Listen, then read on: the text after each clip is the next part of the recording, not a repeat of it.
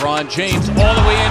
Here comes Simmons the other way, 3-on-2. Simmons eludes the defender and lays it in with that. Certainly the length altered that shot. Out of the quick steps. Crutches. Play right there. Porzingis from Jennings. Throw down and a foul. Irving, splits the defense with the dribble. Yo, what's up, guys? It's your boy Bernie here, and again, like I said, and I promised in the earlier video today, we got some power rankings talk, guys. So of course we're going to go over the power rankings, so like I usually do with my partner Pete, who's not here, but we're going to do it anyway. Let's go through the top 10 real quick. So number 1, of course, is the Houston Rockets. Number 2 is the Golden State Warriors. 3 is the Cavaliers. 4 is the Celtics. 5 is the Spurs. 6 is the Raptors. 7 is the Timberwolves. 8 is the Trailblazers. 9 is the Washington Wizards, who went up. And also number 10, staying at number 10, the Denver Nuggets. They somehow always end up being top 10 in this. And of course, notable positions here. We have Milwaukee at 11, OKC at 12, Pacers at 13, Detroit going down a little bit to 14, New York Knicks going back up to 15 after being down from 19. Heat are up, Jazz are down, the 76ers are down, the Lakers are down. And that's pretty much going to be it for notable power rankings. But let's just go to the first one. And, you know, a lot of people have been criticizing, especially me, about it. And that's the Houston Rockets right now. If you guys don't know, the Houston Rockets are on a tear right now. They went 4-0 this last week before playing their games, before they lost to the Lakers a couple nights ago, which I think you should be able to see in the background. But yeah, I mean, they lost to them, but you know, going back to last week, the Houston Rockets are on a tear right now. Chris Paul is playing out of his mind right now. This is like the best I've seen Chris Paul play, and I want to know if it's because he wants to prove Doc Rivers wrong and everyone else in the Clippers organization that kind of labeled him as a selfish guy, because I think at times, and I did it as well, I think at times he was selfish with his assists and his points, most notably his assists. Always looking to get points from his assists, always looking for his teammates to finish his assists, and was more of a stat chaser than anything else. And I think I would really like to see a documentary on why the Clippers team, and I know we talked about it before on a different episode, I want to know why that Clippers team underperformed, because that team in 2010 was supposed to be the next team. You know, it was the Shaq and Paul Gasol, or sorry, not Shaq and Paul Gasol, but Kobe and Paul Gasol as a super team, and now this new Clippers team should have done something. But enough about the Clippers, you know, Chris Paul Clippers. We're talking about the Houston Rockets Chris Paul, and him and James Harden have a very good combination. I will admit to some points that I was wrong with in the previous, is it a good or bad fit in Houston?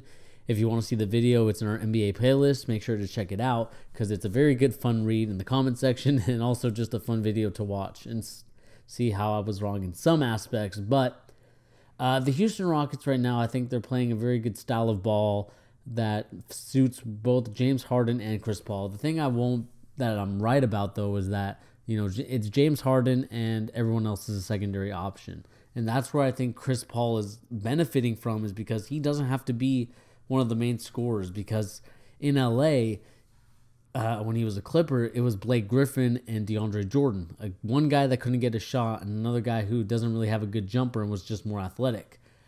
Now that Chris Paul has a reliable shooter with him as a teammate, he doesn't have to take all the shots, which is something I don't think he really wants to do. I think he wants to take a couple shots, not every shot. So in that aspect, I was wrong. I thought that it wasn't going to mesh because of the way that James Harden plays, but I can see it in the other way as well, where, you know, Chris Paul doesn't have to take all the shots anymore, and he doesn't have to dish all the assists. Now that he has another teammate that can do that, he doesn't have to worry about it. And he also has a better version of DeAndre Jordan in Clint Capella.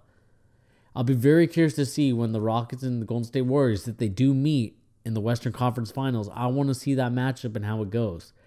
If Houston can hold on to this #1 seed, I mean, it's going to be a really tight race with the Golden State Warriors. I think they should be able to win. It'll depend, again, like I said, on home court advantage. Although it doesn't really matter anymore in the NBA, I still think it does to an extent. And if Houston's able to hold on for the #1 seed, I think they will have the advantage going forward. But we're going to move on to the second team, which is the Golden State Warriors, who only had 2 games last week. But, no Steph Curry and no Kevin Durant during that week. But, it didn't seem to be an issue for them. Klay Thompson carried the load. Even last night or a couple nights ago, he had a very good first half where he didn't miss a single shot and had like 27 points. So, like we've been talking about before, I think Klay Thompson's going to be one of those guys that I think could be on his own and maybe in the future going to LA in 2019 as a free agent, but we'll see where it goes on from there. I hope that Klay Thompson's able to be on his own because I think he's very, very underrated. Like I said, I think he's very underrated on the Warriors team. I think he should be able to be one of those guys that could potentially go on his own and prove that he should have been the number 1 option. And maybe he does feel that way. I hope he does because I think that'll make a more exciting NBA game when the Golden State Warriors don't have every single weapon at their disposal. But that's all I'm going to talk about the Golden State Warriors. Like I said, this week they played a lot of their games. They played the Lakers in a very tight game. That was the Kobe Bryant game, of course, the retirement ceremonies. That was a great game. They won against Memphis. And I believe they're going to be playing the Lakers this week as well. And again, they're going to be playing the Denver Nuggets, who are also on this top 10 list. But going to number 3, the Cleveland Cavaliers, a team that went 4-0 in their last couple games. LeBron James did very well, got a lot of triple-doubles, proving to you why he is one of the best players in the NBA and why Father Time right now is losing to LeBron James. Because this guy is unbelievably, his genetics are unreal. I can't believe how he's able just to stay healthy and not even garner an injury. I watched a video. I don't know if it was B-Ball Daily. Shout out to him. I watched his channel. There was an instance where I don't know if it was his channel, but he was talking about the jumping in terms of when you go up. So when you dunk, a lot of guys will, especially I think Westbrook, or not Westbrook, but D Rose, and why he got injured a lot was because he lands on one foot, putting all the pressure on one leg, unlike LeBron James, who's able to go on the balls of his feet and able to land on the balls of his feet, easing the pressure for when he does press into it, which I think is very amazing and awesome to see that, he's able to stay healthy for so long. Just an amazing feat for a guy that is just probably one of the best players to ever play the game. I know a lot of people will argue it. I know a lot of people will doubt me, but this dude is just so unreal in the way that he's able to be, that he can play all 5 positions, and he's both a perimeter and a low post guy. I just think it's amazing what he's doing, and I hope that we continue to see this kind of power and drive from him to become the best player ever in the NBA. And of course, we're going down to number 4, which is the Boston Celtics. My Boston Celtics, a bit of a dismal week, I would say. 2-2, not very good. They snapped their 16-game winning streak. Miami did that to them. And, just tonight they lost. A couple nights ago, they lost consecutive games since their 0-2 start. And they lost again to the New York Knicks tonight. What I'd have to say about the Boston Celtics right now is that they're a team that not many people expected to be in this position, only because of what happened with Gordon Hayward and also injuries to Jaylen Brown tonight. I mean, it's just one of those things that, the Boston Celtics have to realize that they're not, that they're still a work in progress. Like I said, it's not a microwave process. It's a very, you have to bake it. You have to make sure the right ingredients are in the right place. And potentially we will see that. And we'll see if the Celtics will be able to offer Marcus Smart a contract for next year. Because, like I said, I don't think they're going to win the championship. I think Cleveland will go on in this little feud that's going on between the Celtics and the Cavaliers.